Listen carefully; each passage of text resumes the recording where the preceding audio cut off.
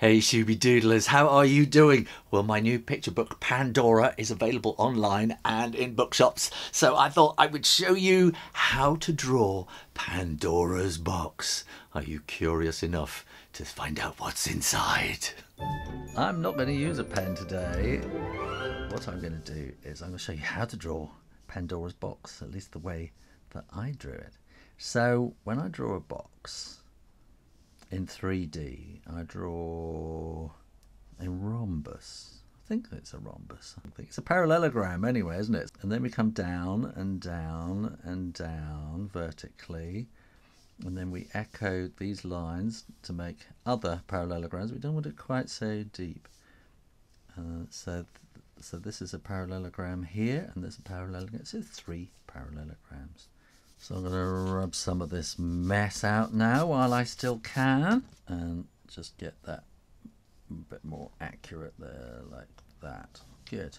Now, maybe down a little bit more. There we are. So I'll carry it. So we're going to want to have a lid. So the top of the box is, so imagine it's kind of sliced off like that. And we're going to want to kind of soften the edges as well, so they're not going to be corners, they're going to be just rounded a little bit. And here in the middle we want a circle and a little kind of trapezium. Trapeze, it depends, it's different in the States. I think what we call a trapeze is called a trapezium in the States, and vice versa. So there is the lock. And then on the top it's going to have to not look inside. I'm going to be using a Prismacolor. This is a French grey, 90%. This is like a, well, it's a coloured pencil, so it's a wax-based coloured pencil, and I like it because when I do watercolour on top, it doesn't smudge. So I'm softening around that edge, okay? And again, I'm going to just curve that slightly there. And curve.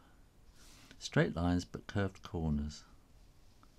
Okay, so I'm going to curve that there as well. And then we're going to want this. This is the keyhole. So we're going to want that in there like that, and then a little curve, and that would be quite dark inside there.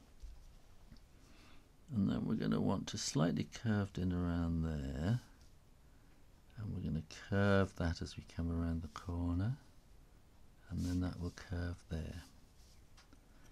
And we want to write on the top, do not. Now look, to get this angle, to get it to look like it's actually lying on there, you need to get that angle. So the T needs to, you don't want to do it vertically, you want to do this T at an angle, sort of that's parallel to that. And similar with the L, do not look, and then the down of the K has to be the same. Inside.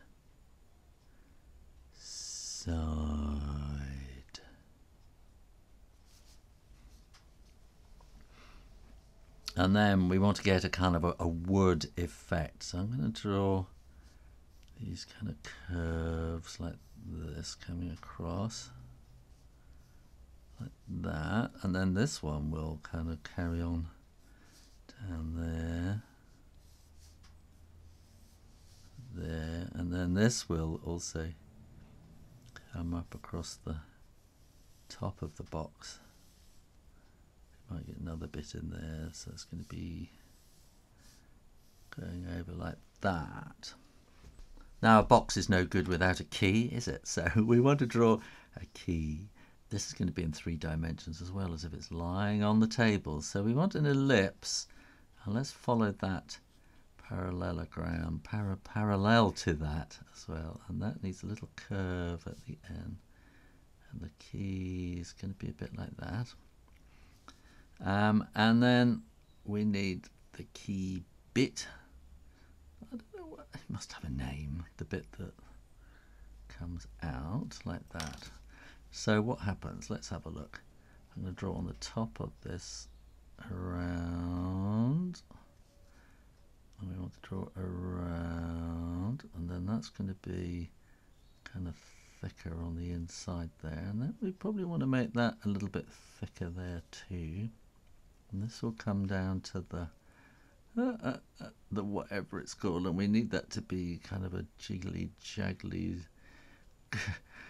crenulated, castellated kind of shape on the end there, and that will go around there. So which way are we going to have the light shining? I think we'll have the light coming this direction, which means that this is going to be darker.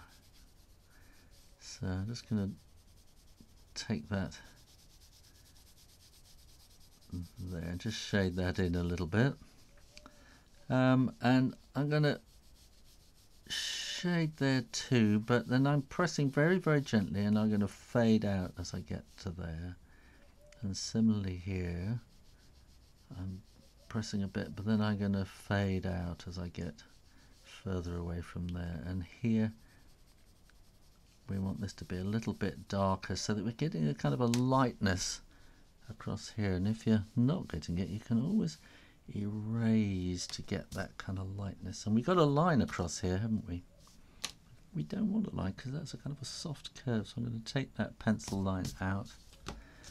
And then here we're going to get the key will be kind of darker on this side and that side, and we're going to want a bit of shadow on the ground as well, which will be kind of around like that. And there you go, how to draw Pandora's box. What are you going to put inside yours? There's a Pandora competition starting on Monday. Here's the link. If you're watching this in 20 years' time, you're too late. Pandora's box is beguilingly simple, isn't it?